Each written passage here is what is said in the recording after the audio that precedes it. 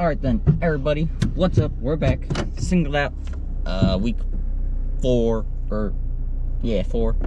And this should be a fun one as we are talking about mid-sized trucks. And the mid-sized trucks go as follows. Today, obviously, Chevy Colorado, and we'll dabble a little bit about the ZR2 and everything. And then tomorrow we're doing its more direct competitor, which is the Toyota Tacoma, which some people might be saying, but what about the Ford Ranger? It's an American-made kind of truck that sits in the same class and has the Raptor version and blah blah blah. Well, the Ranger Raptor and all that stuff isn't sold in the US, so I'd like to do a direct competitor that we can get here. We're gonna go Tacoma and its TRD edition, and then we'll do the Raptor, and then we'll do the Honda Ridgeline, and we'll round up this week with something real good, the fucking Nissan Frontier.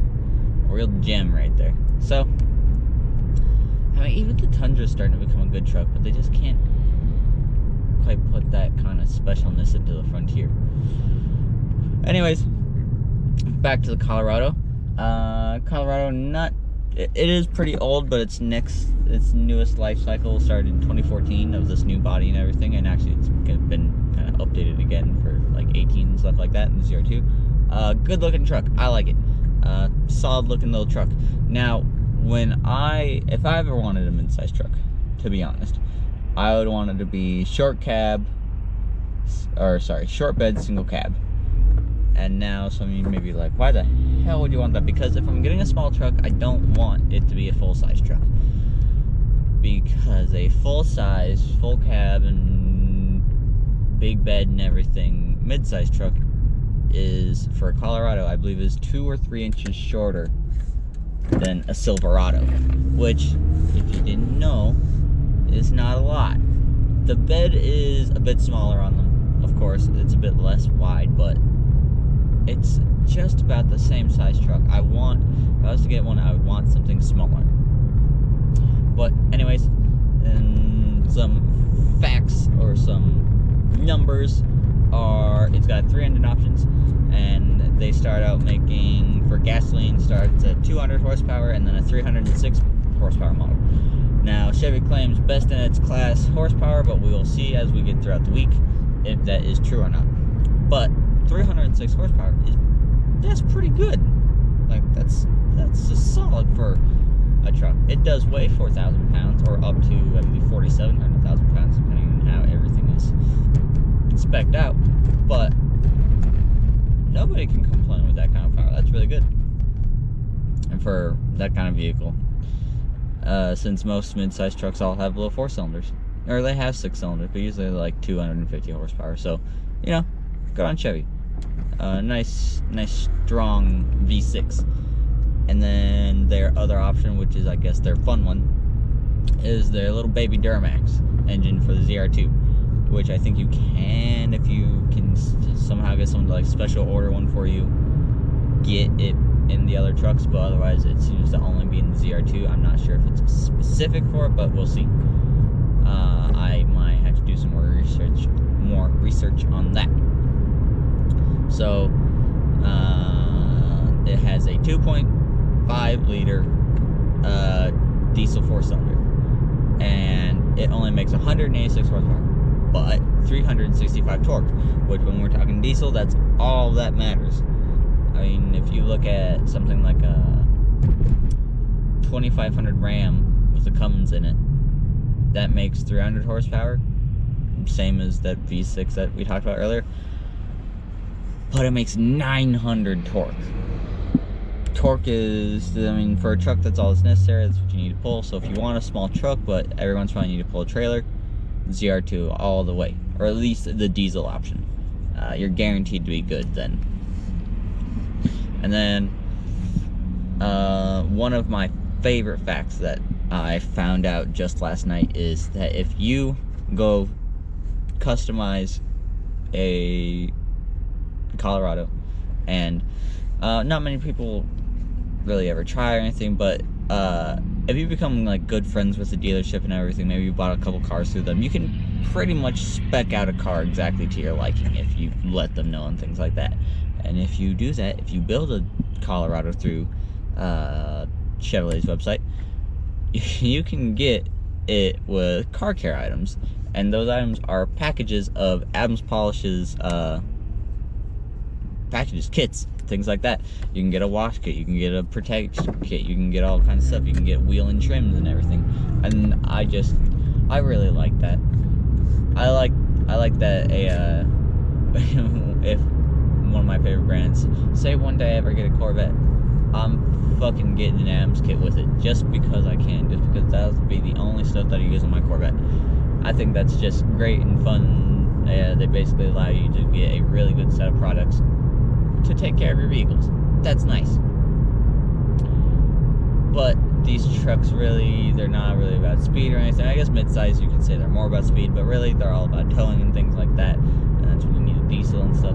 But mid-size trucks are now starting to become, because of things like the Raptor that's really started all this, starting to become real off-roader vehicles. So, been saying that ZR2 for a while now. Diesel motor, and that'll really help it pull itself out of places. Four-wheel drive, massive front skid plate, whole redesigned front fascia basically, because they got rid of the bottom bumper and put a huge skid plate underneath there for protection for your oil pan and all that kind of stuff. Fender flares and things like that. It is a little bit higher, and I can't remember if it does actually have bigger tires and wheels. I don't know, but I know it's about 2 inches higher just from the factory, so there's your lift and things like that. So it's got a lot of stuff going for it. The ZR1 and ZR2 are both really cool little trucks, and so then it's nice for the interior. It are things like it has standard little standard 7-inch screen touch display, which, I mean, may not sound like much, but there are a lot of cars that still don't come with a standard size screen of some kind. I know Hyundai and things like that, you can buy a base model vehicle without things like that. So it's nice that that comes standard, just for ease basically. Interiors on them are very nice, pretty spacious, even though they are small trucks. But like I said, cabs and stuff, and for those are getting so big that they're basically full size. So all in all, I like the ZR1. ZR1. Why did I say the ZR1 earlier? Oh, Colorado. I like the Colorado and the ZR2 model. Goodness. Chevy and their Z's and their ZRs. My bad.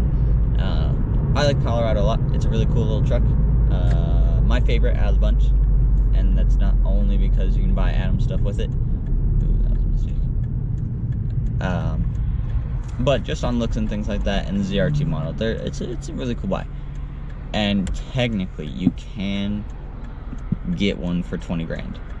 Now, you won't find one for 20 grand. I mean, no dealer is selling in Colorado for probably less than that 40 range. Go, dude, go. Why? Why do you hate me?